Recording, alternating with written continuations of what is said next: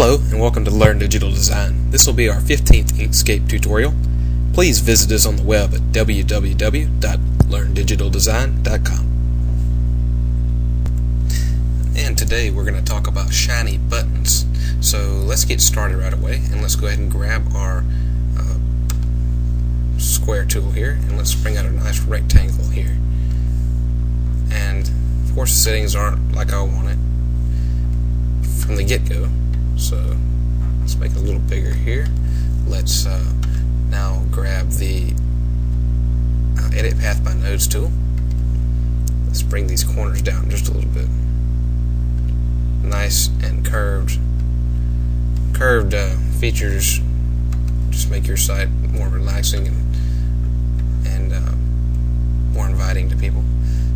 So now, what color do we want our button to be? Let's make it a green color. I think right there. How about that? Now, what we need to do next is, obviously this is not quite good enough. We need to add some shine and shadow to it.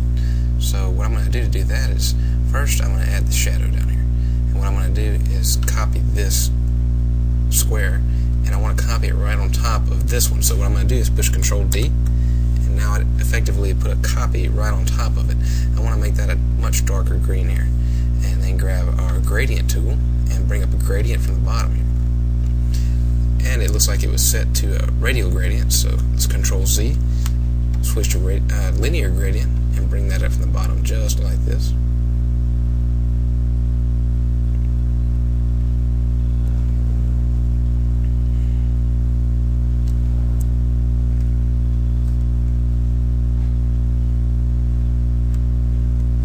Marvelous.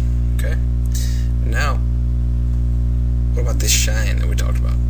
Okay, what we're going to do to put the shine on there is we're going to grab a circle tool, and we're going to bring out a circle, and it doesn't need to be right on the center.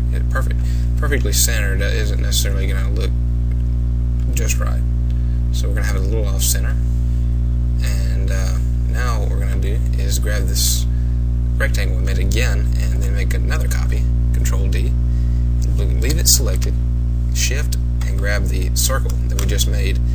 And now at this point we're going to go up to Path and go to Intersection, and you can also do the Control asterisk key, and now this is left.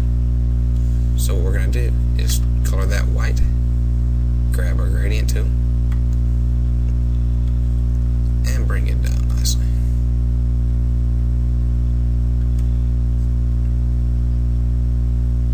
Just like that. And now, I don't quite like how this is right up against the edge here. So what we're going to do now is leave that selected, and we're going to go to Path and Inset. And you can also do Control left parentheses open. I'm going to inset that a little bit there. Maybe too much. Bring it out some more. Okay. Now, also something I like to do is we're going to have some text right here in the middle, and to make it look like it's kind of shaded behind that text, I'm going to grab another circle, put it right here in the middle. I'm going to grab the really dark green here, bring up our fill and stroke panel. I'm going to blur it way out.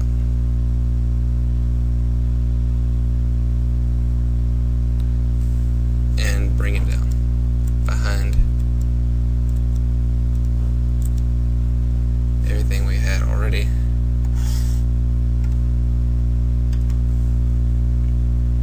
Now for the text.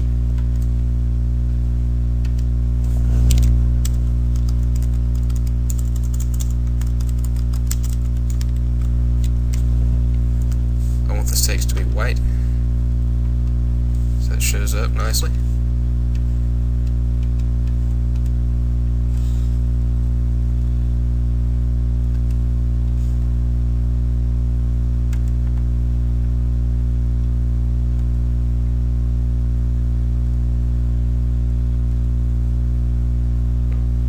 usually like to put a some kind of drop shadow on here, and also I'm going to want my text to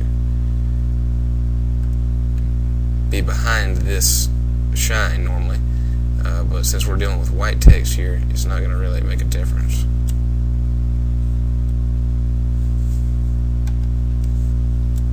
Bring that shine on top there. Anyway, alright, now I usually like to put a drop shadow on my text when I'm doing this, so I'm going to make a copy right on top of it. I'm going to make it dark gray here, bring it down, and I'm going to put it behind there. I think it needs to be darker. There we go. Looking good.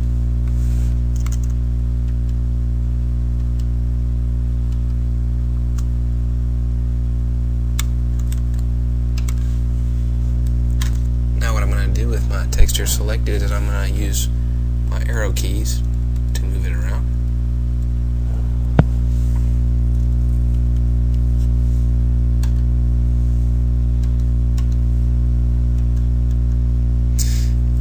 There we go. We've got our button, and if we zoom out a little bit, we can see how this button would look on a web page.